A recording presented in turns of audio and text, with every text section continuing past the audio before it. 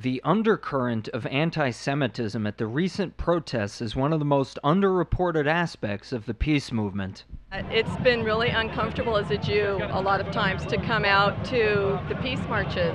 Why didn't you get a Jewish state in Germany? There were enough Jews in Germany. They killed 6 million of us, that's why. They put us in concentration camps, that's why. I grew up going on peace marches and never had the feeling of being unwelcome before. Oh, I see. So you don't want to admit that because of the hurt in your history that you were kicked out from one country to another? Don't you see that there's a psychological thing here? To the Palestinians, the people of the world are with you!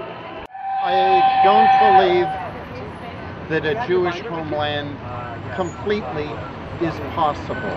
Having a separate state like Israel the way it is right now is actually quite dangerous.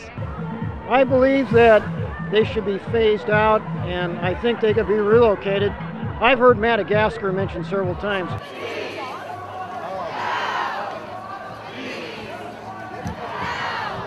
I don't think Israel can do anything until it gets over its racist feelings. Madagascar is very rich in resources. Why can't they have their homeland there?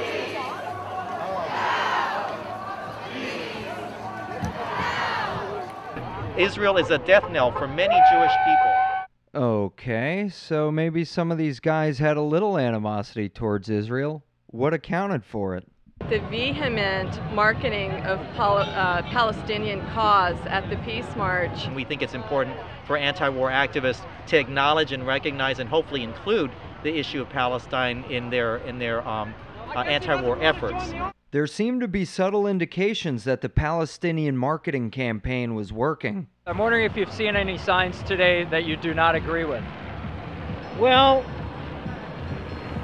I don't think all that sharply. I saw Israeli flag, which at this time I think is counter to what a lot of people, the sentiments of a lot of people I've seen. But I still didn't understand why the Palestinian cause was so popular among these white urbanites. I really feel we're going to war to protect Israel. The Israelis are like the United States in acting imperialistically and greedily.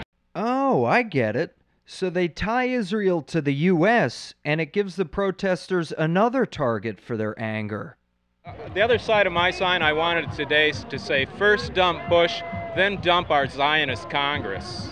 I really felt unsafe. There was so much Jew hatred. I don't think we should be giving millions and billions of dollars to the Israelis to go and kill Palestinians. There's never both sides being given. It's always about the Palestinians that are being killed. What about all the Israelis that are being killed? If Palestinians were going to go after people, they ought to go after the military rather than the civilians. But the problem is, if the military is backed by the civilians, then technically that's the source. Huh. So if we Americans back our military, then I guess it's okay to kill us.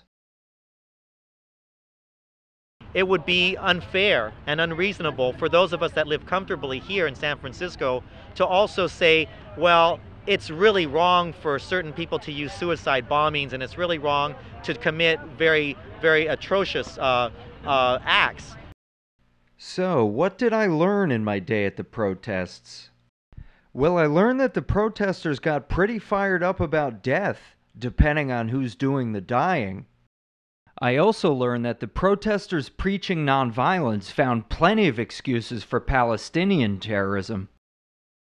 Apparently, not everybody deserves peace.